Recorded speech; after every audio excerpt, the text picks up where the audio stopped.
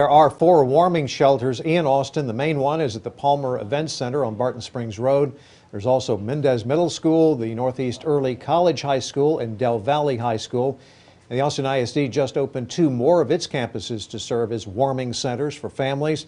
Lee Elementary School and Murchison Middle School are open from 9 a.m. until 9 p.m. to any families who need access to a warm location. And we want to let you know Williamson County's opened 4 charging stations for people who are oxygen dependent. They have rechargeable condensers. The plan is to reopen those shelters or those centers again at 9 a.m. tomorrow. That's in Georgetown at the Wilco Sheriff's Office training room on Rock Street or the Inner Loop Annex and at the Hutto and Leander Police Departments.